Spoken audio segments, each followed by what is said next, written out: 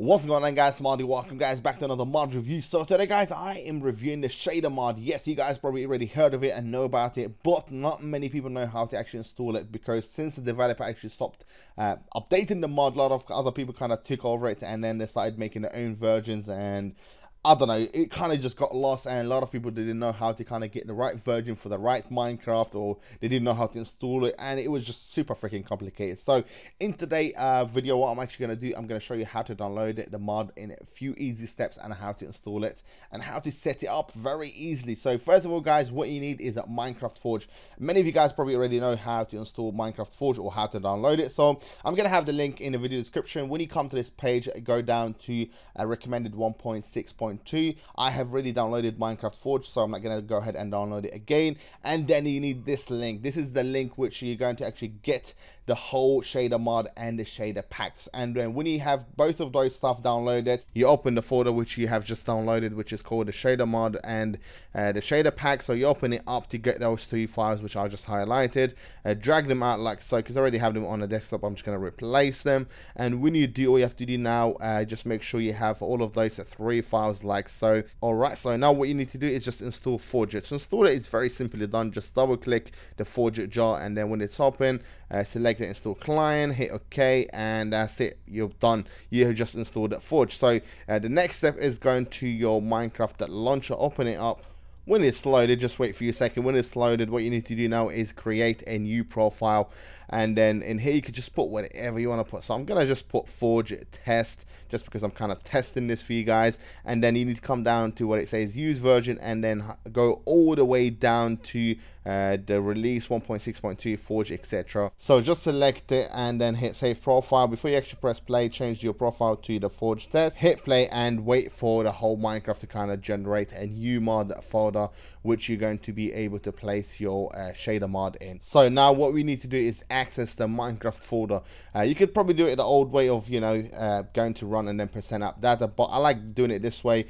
Go into option resource pack, open resource pack, and then go into your Minecraft like so. And then in here, as you can see, now we have the mods folder. Open this up, and then maybe you could just minimize that Minecraft and then just place this somewhere on the screen.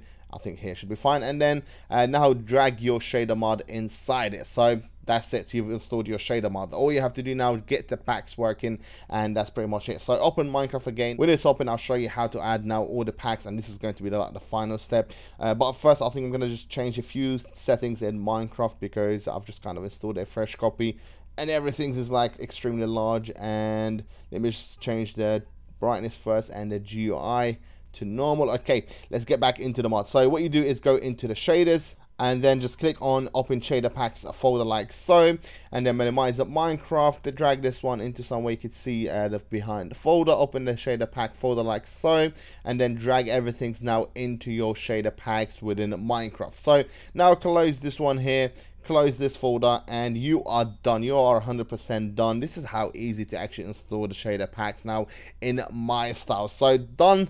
And okay, so I've actually just forgot to show you the list. Look at this. It's one heck of a huge list. It's got like a ton of different shaders.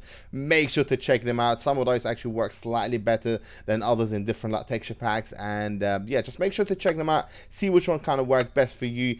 So for now, what I'm actually going to do is first I'm going to go into Minecraft with the default texture pack. Show you how they look.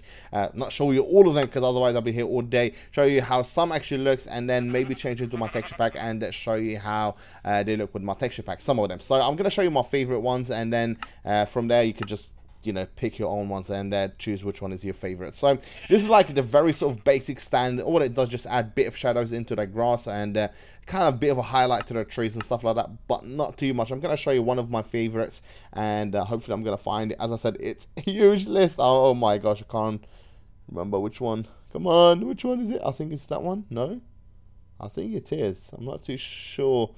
There's quite a few. As you can see, most of them, they have pretty much the same name, but just different description, I suppose. I think it's that one here. Yes. Yeah.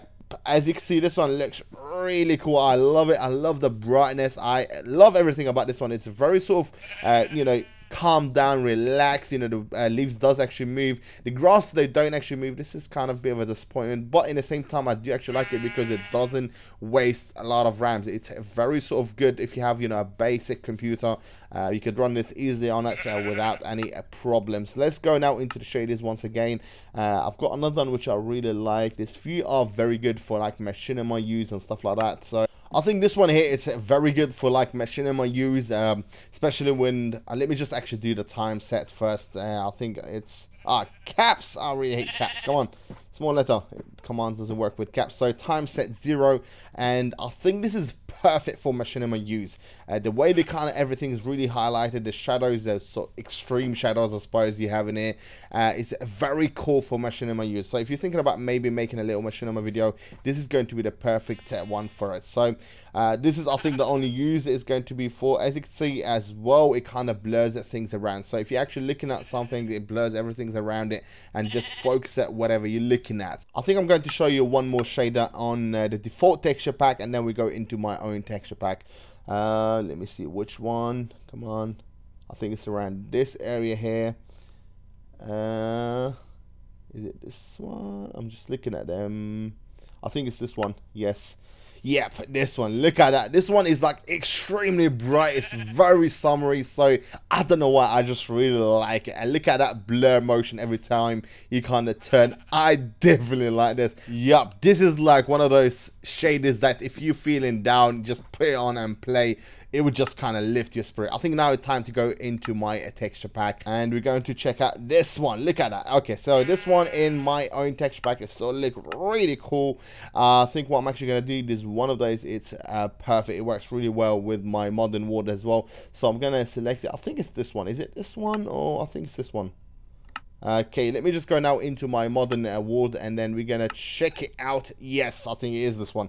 So look at that. I really love this one. It makes everything sort of cool, summery as well. This is like a sort of calm down version from the one I had before, sort of springy looking instead of just very summery. I love how everything just kind of, you know, all the colors, all the little sort of shades, it kinds of, I don't know, it just makes everything works really well together, the colors and all that stuff. Yeah, it's definitely one of my favorites, this one as well. As I said, it's a huge list, and then you could just go through them and then try to find your favorites and then maybe use them in your own Minecraft gameplays and all that stuff. So this one, I think I would definitely give it like 9 out of 10 because I hardly could actually fault this one. I'm just changing quickly the difficulty because I know there's some mobs spawning around. I don't want any mobs in my modern world, especially Endermans. I really hate them. They start destroying everything. So yeah, this one definitely one of the very highest top in my list. So yeah, I really like it. And if you guys want me to do like a sort of small file with like all my favorite shader packs, I'll be more than happy to do so.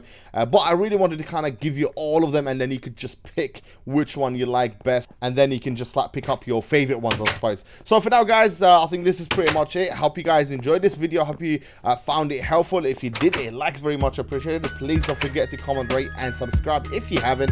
And yes, I'll see you guys later. Take care for now, and bye bye. Peace.